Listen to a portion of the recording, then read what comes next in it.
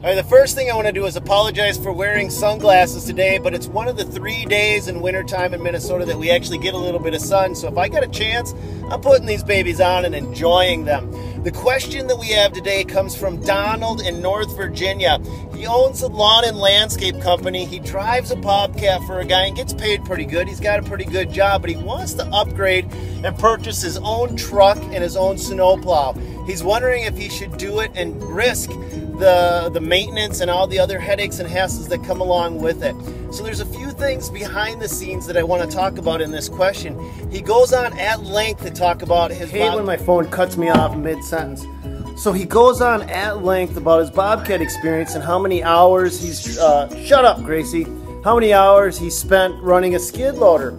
And I want to focus on that as well as his initial question. First off, should he buy a truck and a snowplow and expand his business? Yes. Why?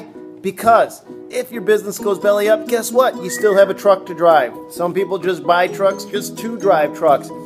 Buy it at the right price and you can always resell it. It's no longer a liability, but it's an opportunity. It gives you an opportunity to expand your business, and it gives you an opportunity if things don't work out that you can sell it, and so what? You had a truck for a while, no big deal. Second thing, the thing that I want to talk about in this video is the Bobcat. He doesn't ask about a Bobcat, but he talks about it a lot. And I get the feeling from him that ultimately he'd like to move into a Bobcat. He'd eventually like to buy a Bobcat. He talks about at one point being in a Bobcat for 30 plus hours. What if that was his Bobcat? In the video, in the question, he talks about making about $25 an hour.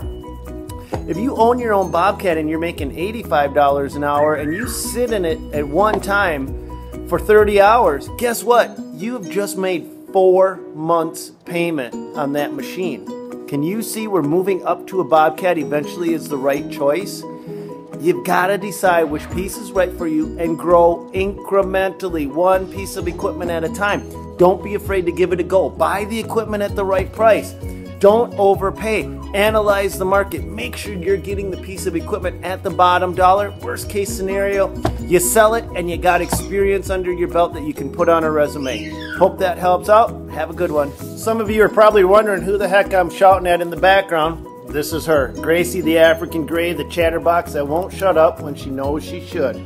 She loves waiting till I'm recording something or I'm on the phone and then just off she goes. But as soon as I don't need, I don't care, go ahead and make all the sounds you want. Nothing. Not a word out of her. Have a good one.